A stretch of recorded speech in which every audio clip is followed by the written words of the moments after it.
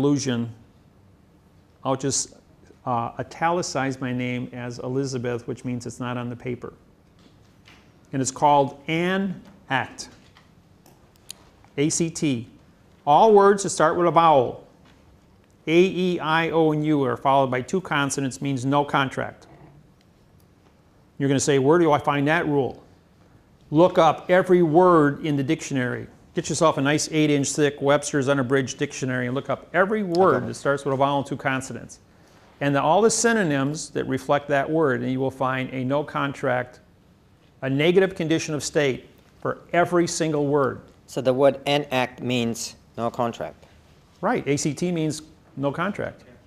I was under the impression that the police was enacting an act of Parliament. And how do you spell enact? E-N-A-C-T. Which means no act, which So means no it's not a contract. verb. So it's a no-no contract. Which part of no don't we understand? The N or the O? So what you're saying is the whole court system, it's based on dealing with no rules, no law, and it's set up in such a way there is no way you can win even under their own system. Nope, that's not true. Not Go on. anymore. Until syntax came along, till I showed up out here with the syntax on how to do quo warranto complaints and teach you guys how to do your quo warranto complaints. This is a room. This room has 4 corners. This is a box. In this box, this is an enclosed area. Everything that happens in here has nothing to do with the rest of the world. All the information you learn here today is in a closed area for you people only. So this is a isolated scenario. This explains why they think they have the right to change anything that happens in a court that's being taped. No.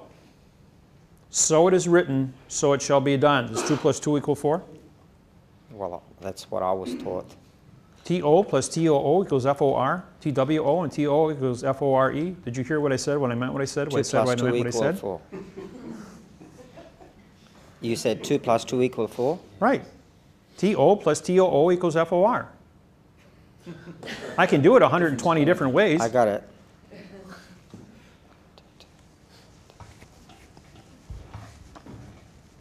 I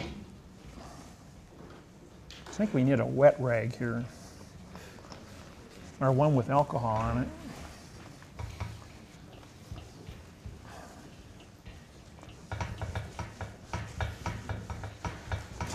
In 4700 BC, Pharaoh said, "So it is written, so it shall be done."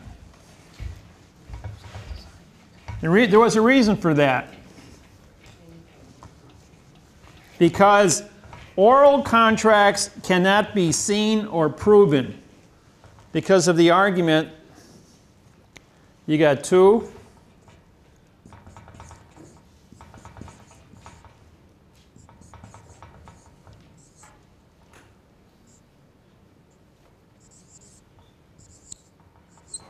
Now, tilde is location. This is not a value. This is a location. The address on your home is a location. It is not a value. You write your address. My address is tilde 5166. Tilde north. North is not a direction. It's a location of direction. Tilde 63rd Street. And so, thank you. The city of Milwaukee is a name, but it's also a location on a map. So therefore it's a tilde Milwaukee, tilde Wisconsin, tilde zip code. Everybody goes, well, we got to put a bracket around so we're not in the postal zone. You put a tilde in front of the zip code. They copyrighted just the number. You copyrighted the location with a tilde. You are correct. They are not. So if you do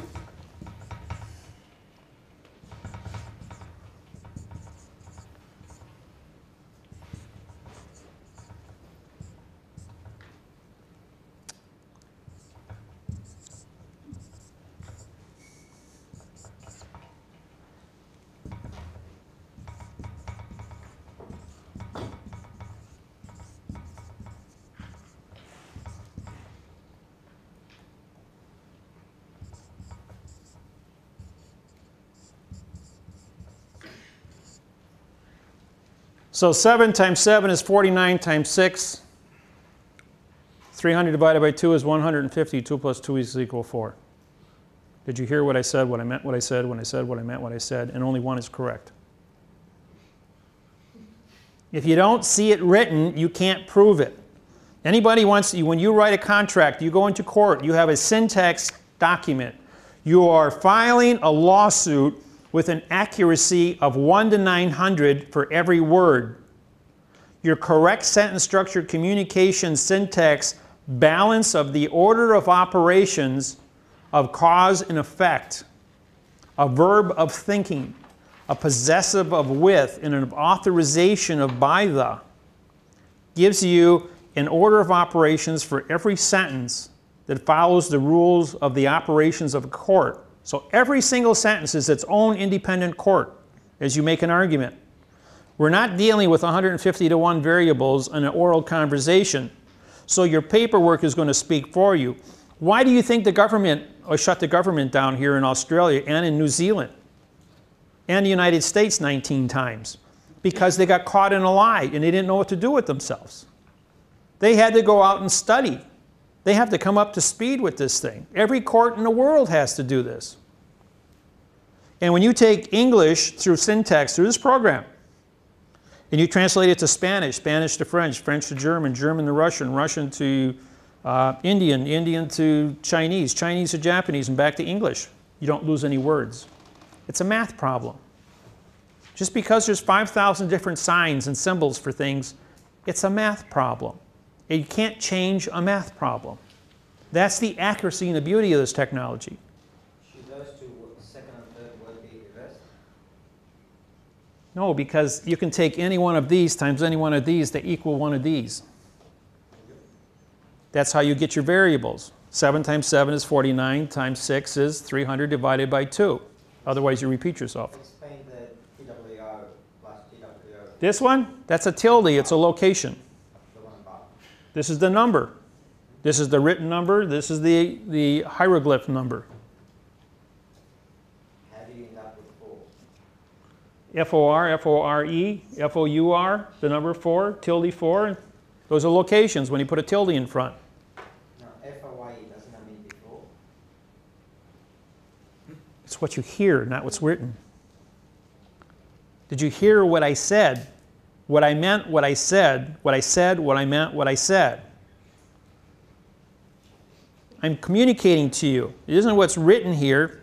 I'm writing to show you how many ways I can write it, to show you the variables. But when I speak it in one terminology, which one of the 150 variables up here did I just say to you? You don't know that.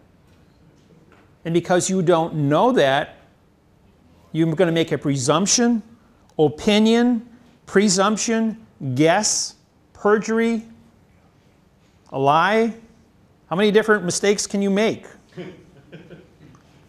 And that's only one word, or that's only 3 words. Try doing it with a lawsuit with 30,000 words on it. What do you think your variables are here? You're talking about quadruple terabyte to the terabyte power of variables. You can't get to a fact. If you can't have a fact, what are we doing? We're lying to each other. My technology brings us to a position of accuracy that cannot be argued. And the court room is a building. That is not the document on the piece of paper. When you write a lawsuit, the paper that you have, where's my paper?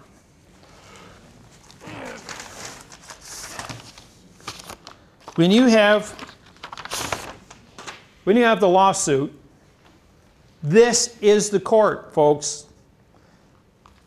As a judge, I swear to support the Constitution of the United States. The United States means 2 or more people coming together in a closed area. Doesn't this have, 4 corners? This is a closed area. It's called paper. It carries the cargo words. The words have terms and definitions.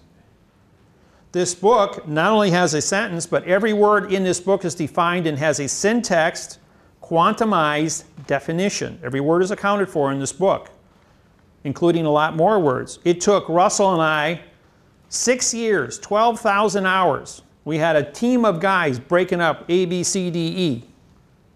And of all the 2 million words in the English language, we got 720 words that are syntaxed. That's it. Pretty simple.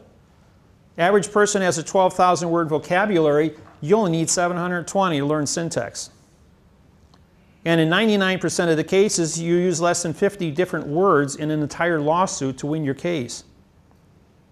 It doesn't take a rocket scientist to figure this out. It's so simple. Once you get it, it's mathematical. But this is the court. This is the contract between you and the judge. The courtroom is irrelevant. The seals that are hanging on the walls are irrelevant. This flag is the correct sentence structure communication syntax flag, which advertises that this is correct. You place a postage stamp up on your corner. You sign across it.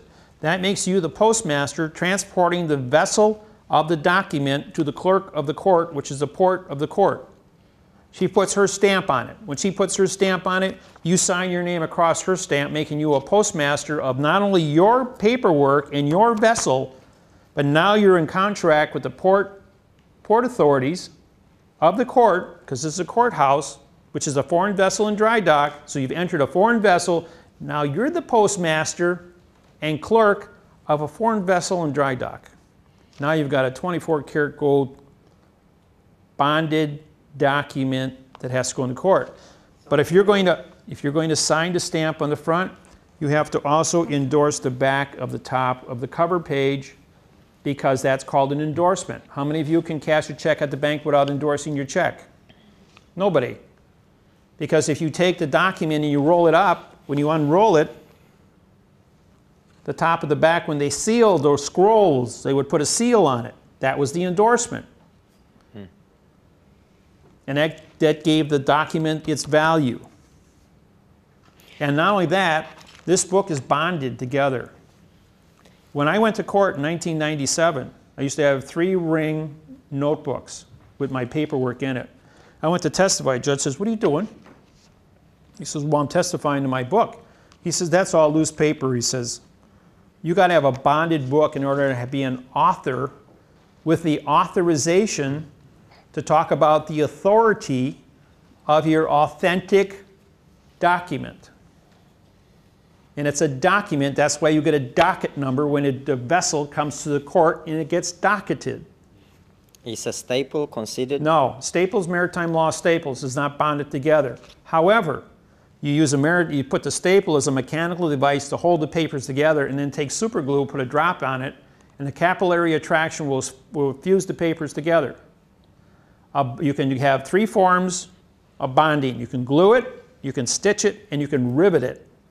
I sent Janet Reno a letter charging her with treason against the United States, and she sent me back a letter, 2-page letter, with 6 3/8 of an inch brass rivets. There were 6 big, thick brass rivets to hold 2 sheets of paper. She says, "You want bonded documents? Here's a bonded document." But that's, I don't know if you've ever seen Janet Reno. She stands 6'8". You went through that a little next fast. to her, he's about this high. Yes? You went through that a little fast. I'm sure some of the people here would like to use a basic, common practice that we have. Let's say we go to a court with an affidavit. Well, let's see if I get this correct. What you're saying is that we actually put our own seal and put some sort of stamp. You're going to use your navigator stamp. Your navigator stamp has 2 bars through the $sign. Now, you have your $signs come in 2 forms. This is a Federal Reserve note, and that's a gold certificate. The navigator stamp of Australia is a gold certificate. In the United States, since 1900, the Red Fox stamp was the only one that was published with 2 bars through the $sign. And that was published on the 2nd of November 1999, when the United States ended its 3rd bankruptcy and became sovereign. And then when we went out and bought up all this, my students all over the United States went out immediately and bought up all the Red Fox stamps.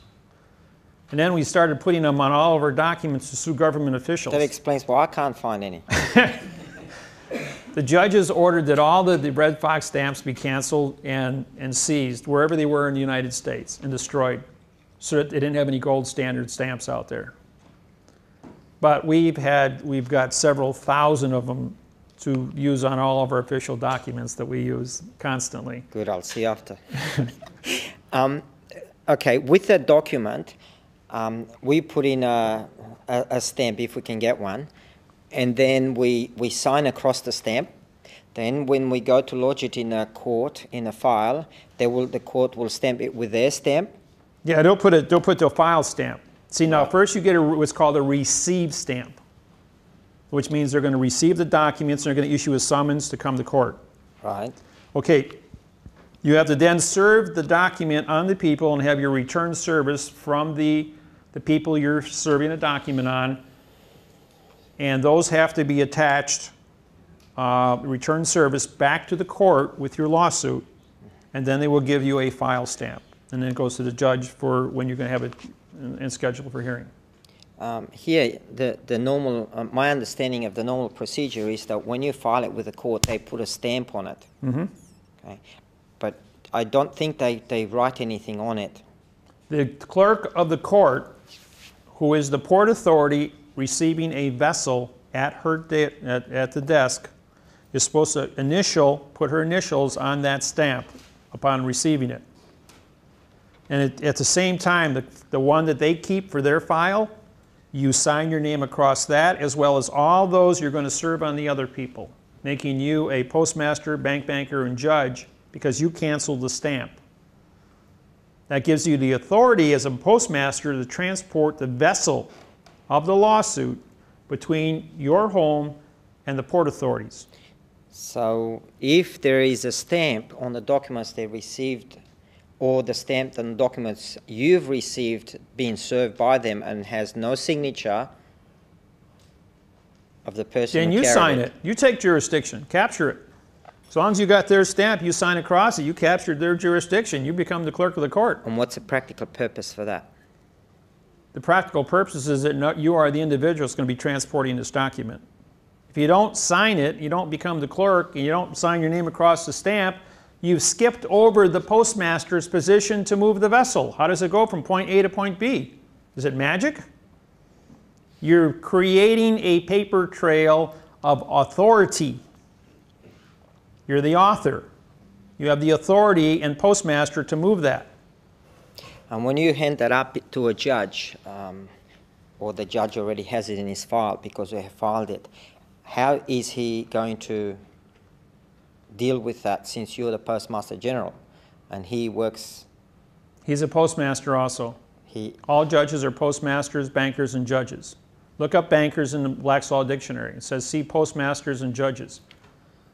Look up judges, it says postmasters and bankers. Look up bankers, it says postmasters and judges. So the purpose of this procedure is to force a judge to consider the document presented in truth. No, truth is an opinion, to be correct. In opinion. Right. And judges only issue opinions. The word order, O-R-D, vowel and two consonants, means no contract because he wrote the whole order in adverb verb. It's an illusion. You syntax any judge's orders he gives you, and even if he says you win, here's your win, in adverb verb, you haven't won anything. It's just an illusion. You syntax it and you say, I want to correct one. Write up your own order and syntax and have him sign it. He'll do it. Thank you. He doesn't want to think. Remember, the reason for thinking is to abolish thinking. Thinking hurts the brain. Thinking hurts the person. That's why we got ditch diggers and punch press operators.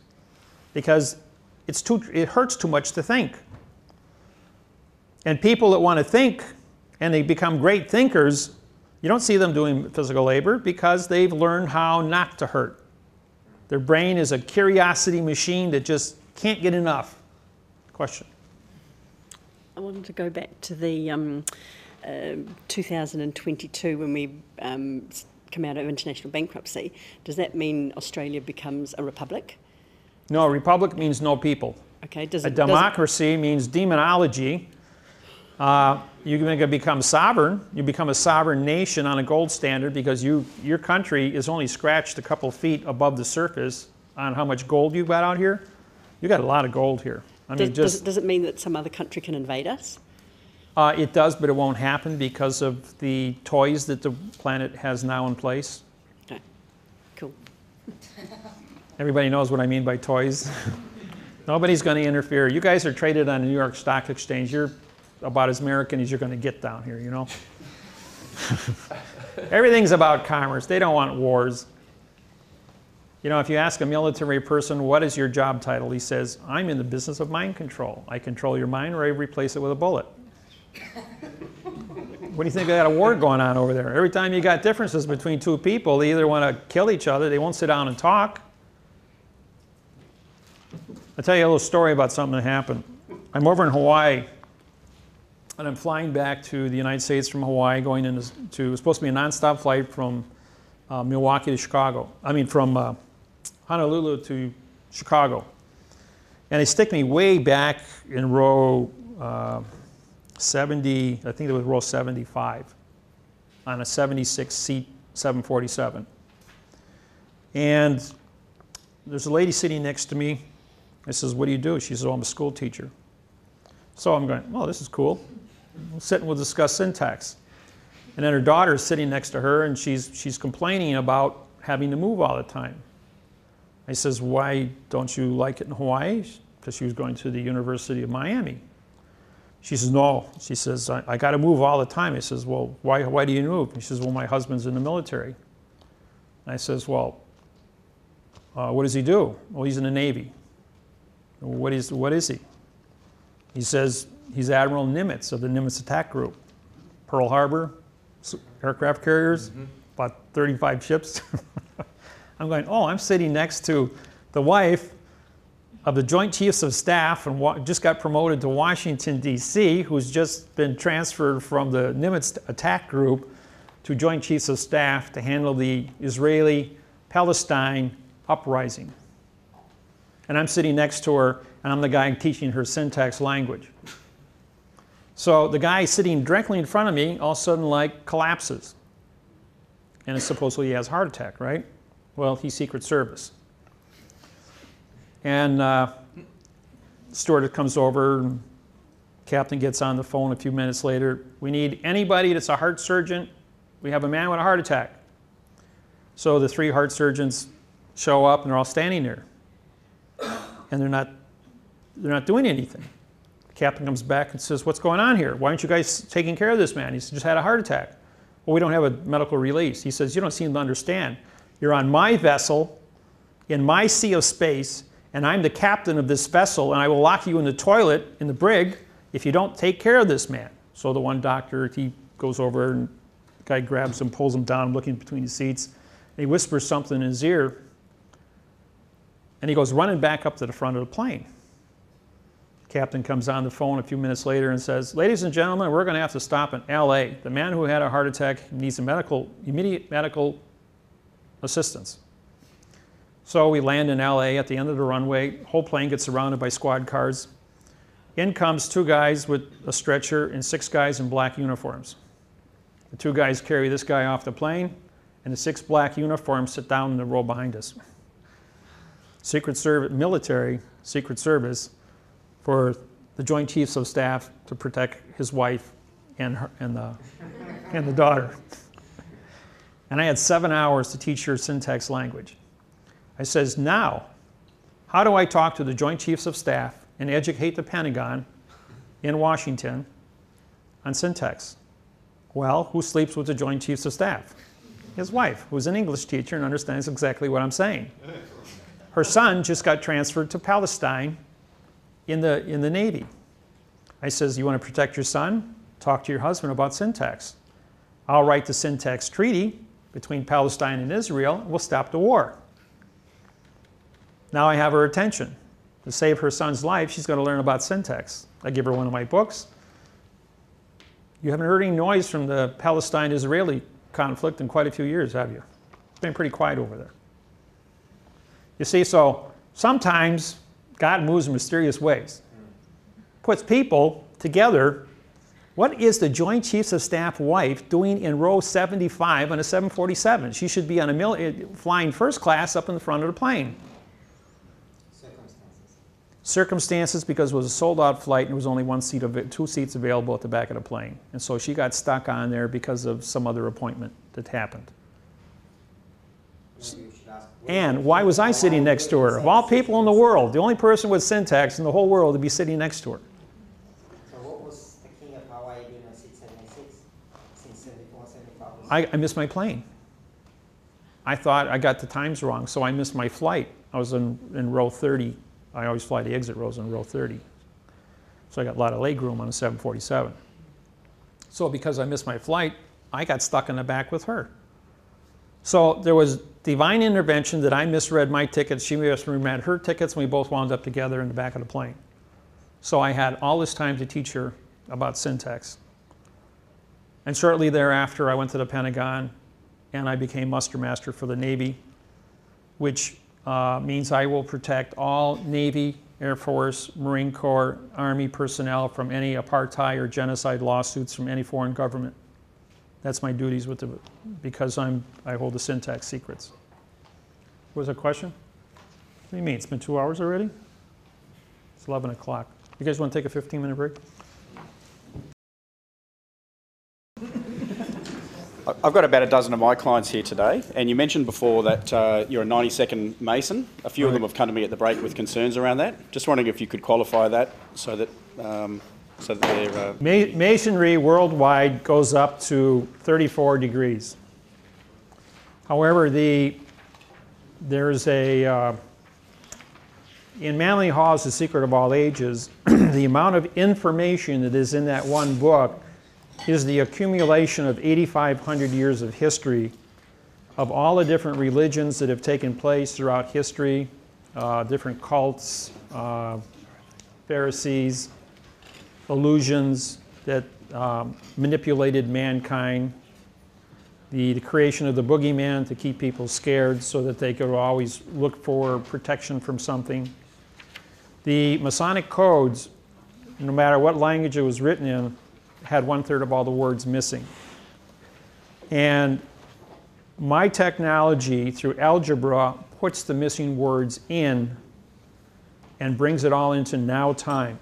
It takes all negative out of the language and only brings it into a now time positive. So it allows me all the hidden secrets that are built into all the sentence structure. And so when I get with a group of Masons, they have their agenda of what they believe, but their beliefs were based on adverb-verb illusions. So then it's my job to go ahead and syntax it and bring it into now time facts and show them what the true meaning of whatever they want. The amount of information is so vast that for me to publish it, it'd be like trying to syntax the Bible or the Quran. I mean, these are huge books with thousands of pages. It would take a lifetime to do it. So based on each individual's needs, on whatever their limited education is based on, I will answer questions on a one-to-one, question-to-question basis and syntax it for you. And I'll do it for anybody at any time. We have ministers from all over the United States that contact me on email from all different faiths, and they want me to syntax a single phrase. And they will take that single phrase and make an entire 1-hour presentation to their parish. And where they used to have 30 or 40 people come to church, they have standing room only now because the people are there because they want to see the syntax facts. It changes your entire perspective of what truth is, or correctness. 33, 34 levels. You said you're a 97. What does that mean? That means that my technology abridges all the Masons worldwide. The secrets that they think that they have are misinformation. And I don't practice any specific religion or faith. I believe in God. I believe in goodness. And I maintain my life to be in a correct position. And by being correct about things on a mathematical level, it allows me to talk to audiences that come from thousands of different cultures, definitions, religions, and maintain peace amongst my students. Because here's a technology that has to be translated to all 6 billion humans without insulting any faith, political belief, sex, customs. I mean, when you